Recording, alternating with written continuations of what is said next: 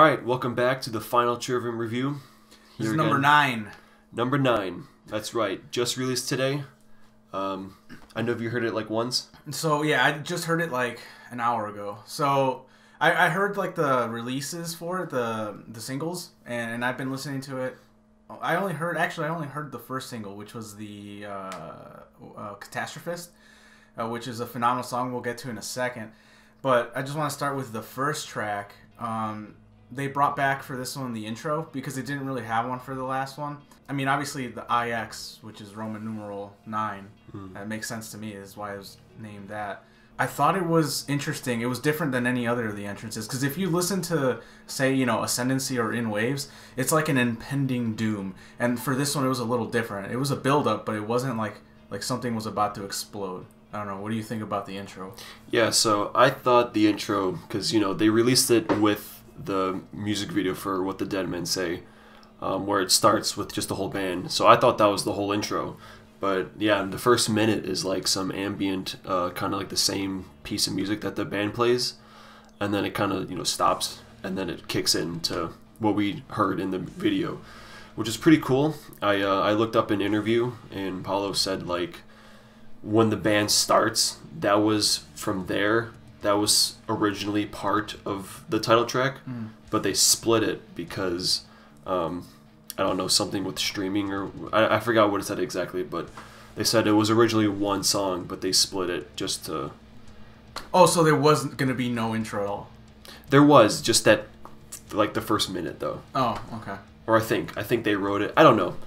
Fucking, I'll link the article. You can check it out yourself. But yeah, but I thought it was different. The intro was different than the other ones, which I like. So right, because it had like an actual band playing. Yeah. The other intros were just like weird ambient pieces. So this one had like the full band just kicking right in. Yeah, I thought that was I thought that was different. So I like that. Is there anything else you have on that first one, or do you want to move on? Nope. And it leads right into the top track, What the Dead Men Say. This is probably one of my favorites on the album. So this one has what I really like about it, and in general this album, which is different than like the other ones in the sense that I can actually, like, most of the choruses in this entire album is very, very catchy. Like, they're very the choruses are very good. So I liked them. Like, the majority of them are really, really good. This is one of them. It's just, it sticks in your head when he says "What the Dead Men Say." That's like my favorite part, is just the chorus. It has like the title track leading to it is what kicks it in the same way that you've heard in the other track, or in the other albums, where obviously it's a build up for the title track, and this is the same way. It's just executed a little bit differently, and I really liked how they really mixed sounds, and not just in this song but in this album in particular. Like, you hear bits and pieces of the entire of their entire discography. But yeah, that's my take on that first track.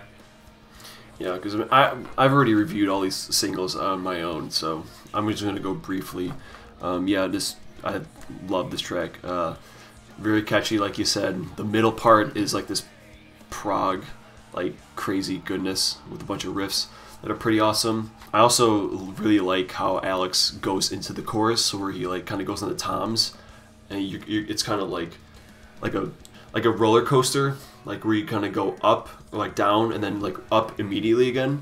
Where it's like boom. Yeah. So Alex is he's a machine. Like, even in the parts of the album where I was like meh, like a couple of songs, it was like what kept me interested was the drums. Was just how insane he was throughout the entire album. It was a consistent like roller coaster ride. So yeah, I agree with that. So yeah, it leads into Catastrophist, which is the single the first single they released.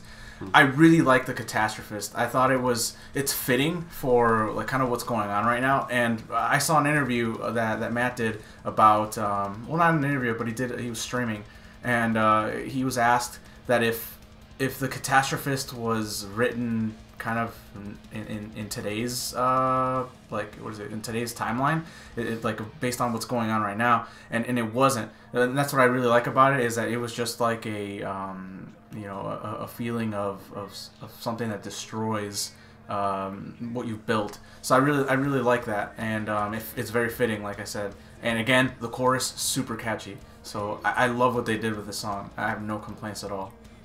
Yeah, definitely the song I've heard the most, just because it was the first single, and we've both already reviewed this single, so we can check that out. But yeah, then we go into Amongst the Shadows and the Stones. Okay, so I have some stuff to say about that one. Okay. The beginning of it, I thought was gonna, like, when I first listened, the first part of it, like the build up, I was like, I'm not feeling it. But then like it kicks in to like the chorus, and oh man, like it just caught me. I was like, okay, I see what they were going with. Yeah, this is definitely the most extreme song on the album. In my single review, I was like, yeah, I don't know about this one. Like, it's brutal, yeah, but like, so is Chaos Reigns, and that wasn't my favorite That's what it song. felt like. It was reminiscent to Chaos Reigns, but with like an actual chorus. Right. And that's what I really liked about it. Yeah. It balanced that aggression with the lull you to sleep type chorus so well. I really liked it.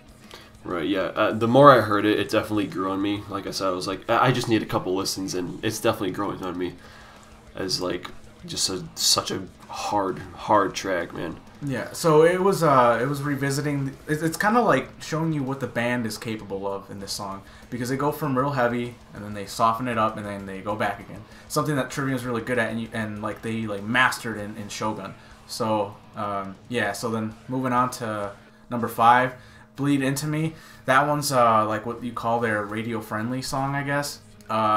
Really good job of being another catchy chorus that you could play on the radio that's not too aggressive. And if you're not really into heavy metal, it's a song that you can essentially allow yourself to become part of the album. I would show you that song if you weren't into heavy screaming or anything like that before I show you any of the other ones. Right, yeah. I before I compared the song to Endless, like this is the Endless Night of the album, but the more I thought about it, it's more like Built to Fall, where like it's not super clean, but it's not super hard. Like it is the radio-friendly one, but it also has some edge to it.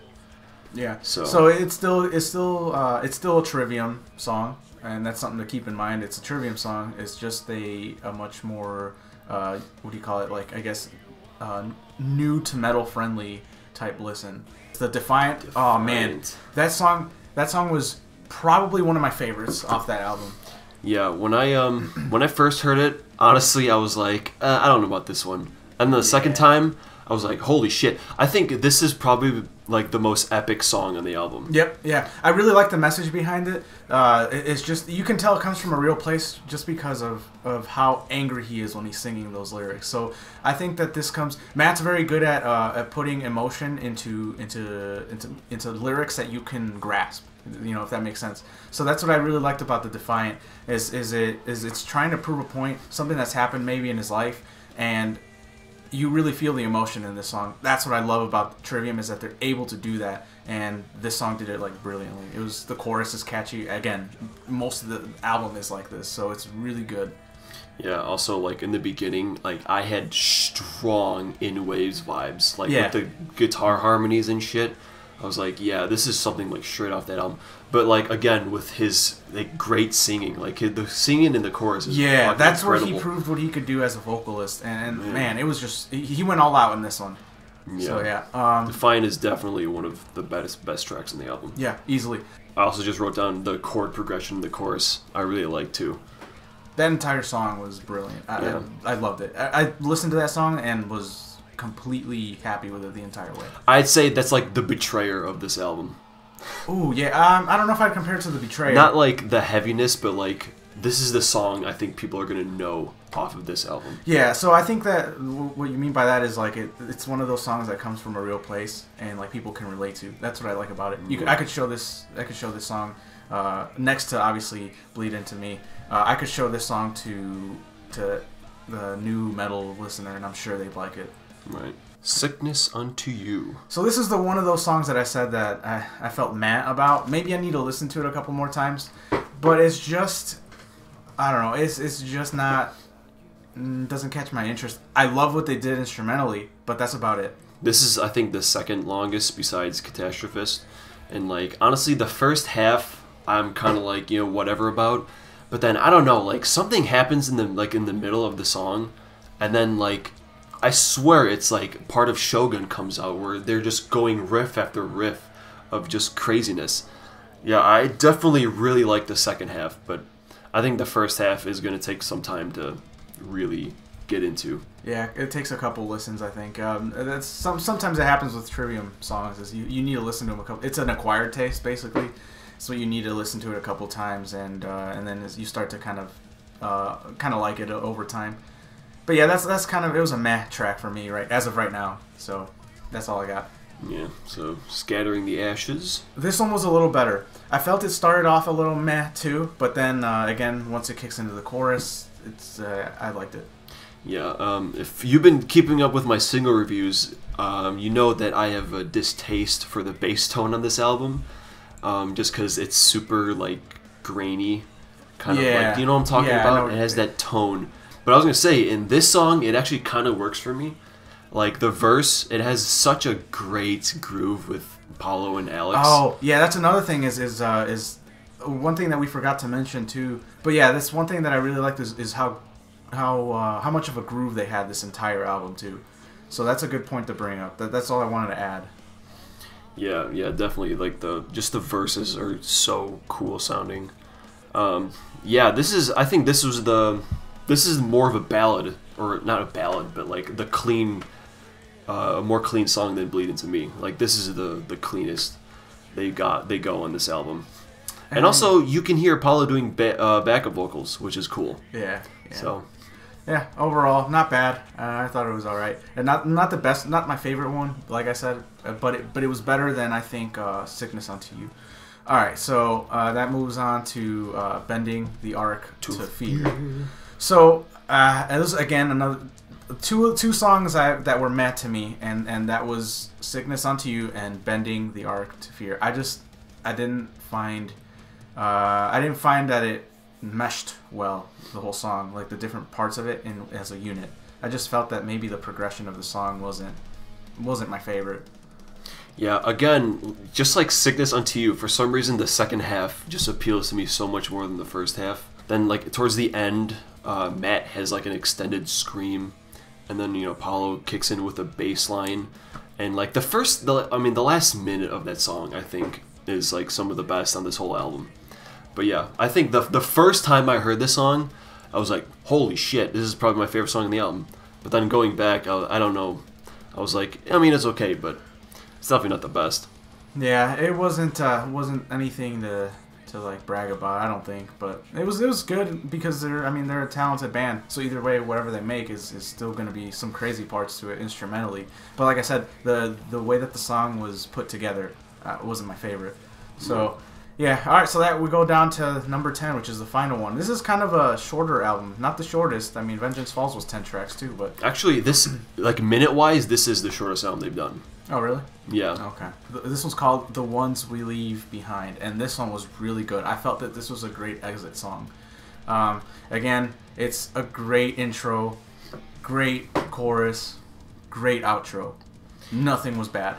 Yeah, this song, I think, it has, like, the most extreme, like, instrumentation in the whole album. Mm-hmm. Like, Matt's vocals are, like, you know, kind of like the same style, but like the music underneath is nuts. Like, half the song is double bassed. He has some blasts, some guitar harmonies. I'm telling in you, there. man, Alex is insane. Like, he brings Trivium to another level, and I think that this is since his first album. I mean, you can tell like this was a different Trivium in terms of like. Now they're complete. So it's not that they had a bad drummer before. They've always had good drummers, but I felt like they didn't have a drummer that was on the level that Trivium and Matt and say Corey and Paolo were on as like guitarists, right? And I felt that the drummer was just slightly behind, and now it's like that he's on their level as a drummer compared to them as guitarists. So it was extremely crazy to hear all of them doing their thing at the same time. Yeah, I think Alex definitely pushes them to, you know, try to do better, because that dude, it seems like there's nothing he can't do. Like, god damn, there's so many fills in this song, this album, it's just crazy. But yeah, that's pretty much the end of the album. So overall, this is a fucking damn good album. Yeah, this is an easy top Top 3. Yeah, I think this is a top 3 album. So it's still like brand new, so I don't really know how I feel about it in like my placement. I can already tell you, like, I've only listened to it once. I think this will be top 3, easy. Sweet ass album. That's it for us. Except next week or maybe the week after that, I'm gonna rank all the albums as soon as I listen to this album enough times, so I can put it somewhere. But I can guarantee it's going to be like top 4. Yeah, Easy. Yeah, it's no doubt. It's up there. All right. Tune in next time. All right. Peace. See you later.